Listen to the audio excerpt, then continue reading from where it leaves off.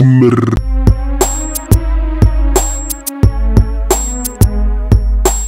Smack Volume 8 card. I see a lot of pushback on it. I don't think that it's trash. I don't think that it's the best card ever, but it could produce at least maybe one classic battle, hopefully. Let's start with the first matchup. Chilla Jones versus Kid Chaos. So this is a grudge match on the card, and I think this battle just happened a little too early. I would like to see Kid Chaos get his feet wet first, maybe for about another year.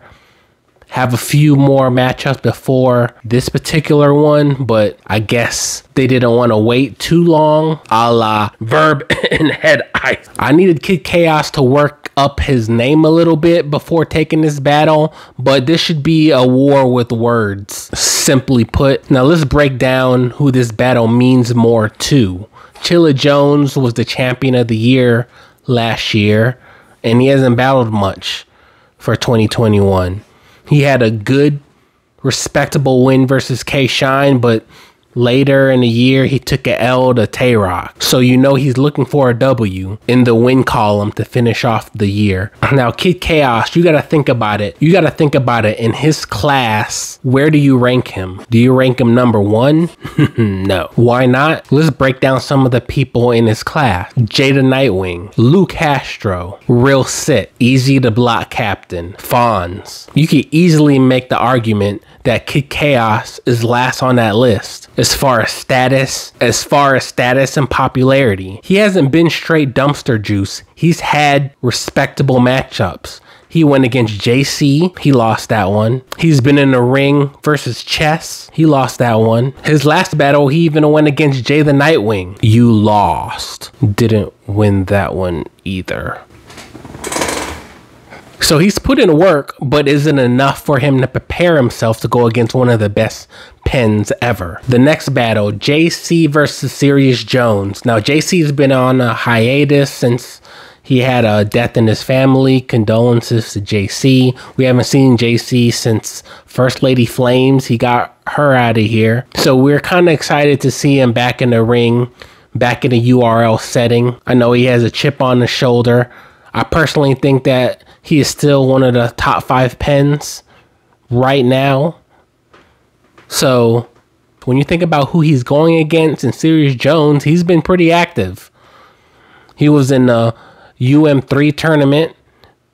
He just went against Swamp a few weeks ago, and Serious Jones just doesn't take L's. Plus the optics can be a little bit challenging for JC, with Serious Jones being so tall, JC being so short, and Serious Jones just towering over him. That could be an issue. Serious Jones gets a little bit more aggressive than he does also. So when you pair all that together, he would just be barking down on him. JC would have to get in his bag to win that one. I don't have any doubts that JC cannot beat Serious Jones. B-Dot versus Av. B-Dot is one of those battle rappers that could rap. But the thing is, he's going against someone who could rap too. Listen, B-Dot. Listen, B-Dot, you better be on your A game. You hear me? You need to be on your A game.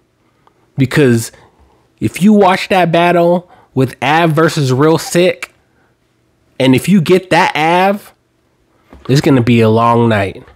I need you to be on your P's and Q's, no slip-ups, don't get mad, have your material down pack, don't be talking through Av's rounds. Oh, that's not true. Don't get mad, none of that. I need you to focus.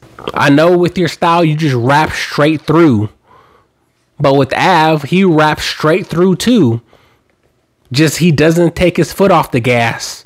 But he has crazy haymakers and punches as well. Just lyrical bullets.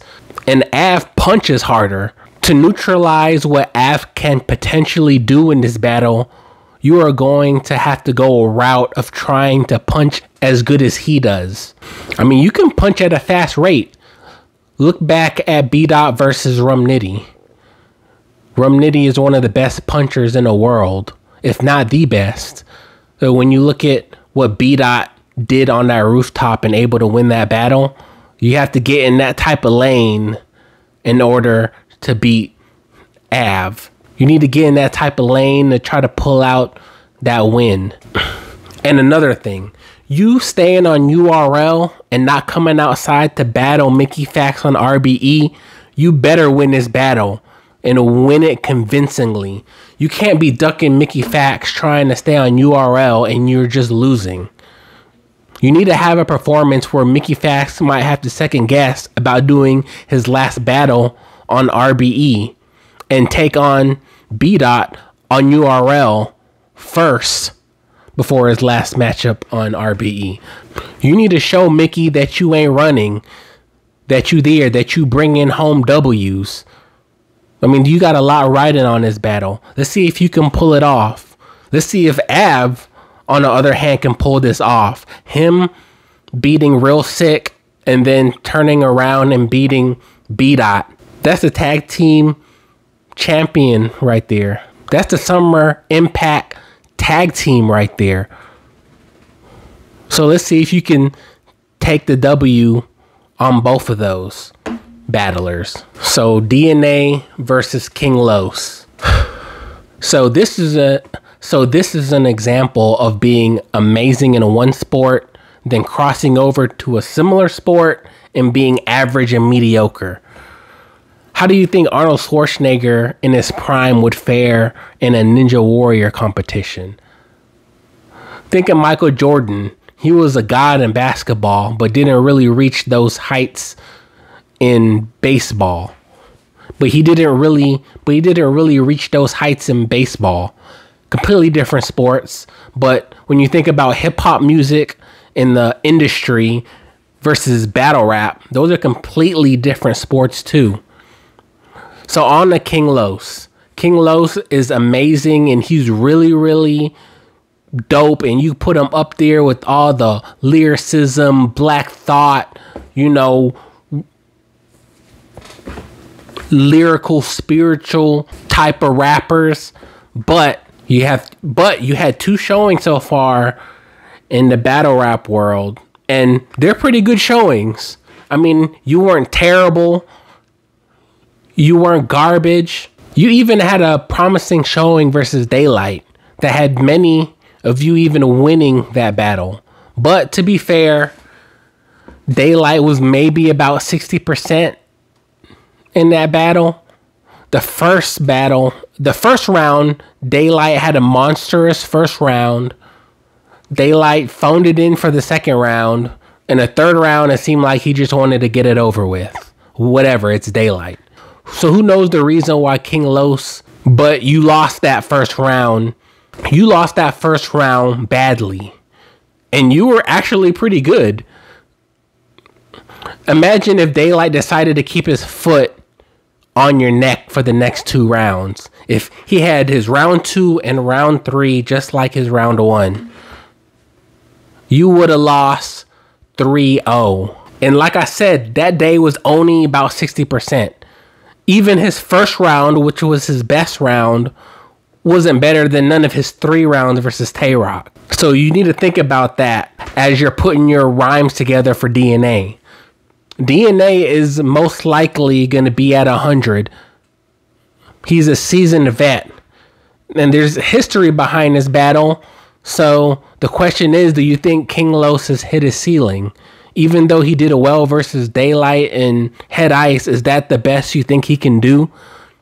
We see different ways DNA can pull out battles by taking crowds, winning off pure lyricism, on point with freestyles and rebuttals. But does King Los have that X factor to pull out a win versus DNA, who already feels highly disrespected by Los?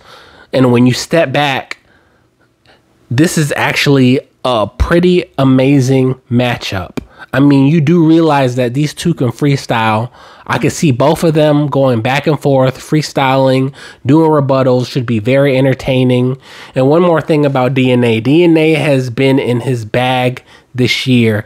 No gun No gun bar DNA has proved that he could win in various ways, which makes him very versatile and dangerous. Now to the headliner, the headline battle. Averb coming out of retirement to go against Head Ice.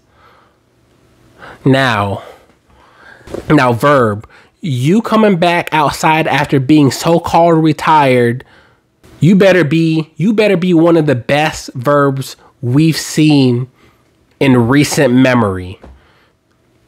You better come top notch. Pause. We don't need to see that Mojo Zen Verb. I expect nothing less than a 2-1 Verb or a Gentleman's 30. There is no outcome that you should come out of retirement for.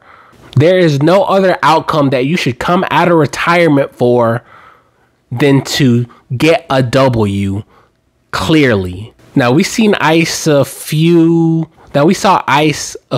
months ago and he did pretty good against Av.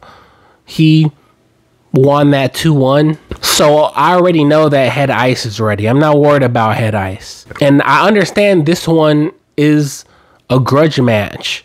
I'm not too impressed with the Verb's last battle versus Tay-Rock. Man, that was a snooze fest. No one stayed around to watch that, and even when they did, it was a disappointment. Verb is falling into that career rap trap where battles do nothing to add to your legacy. The Rock battle didn't even move the needle on where you place at on people's lists. When I look at Verb versus Ice through a lens of just pure sport, a simple exhibition match, well, I could see that it could be kind of enjoyable, but not headline an entire card enjoyable.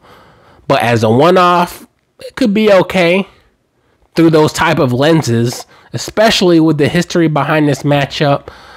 I try to stay optimistic about this one. So yeah, that's that. Whatever. Don't forget to like, subscribe, leave a comment. This is Battle Rap Critic. Stay safe. Enjoy the battles. Have fun. Keep the peace. Peace out.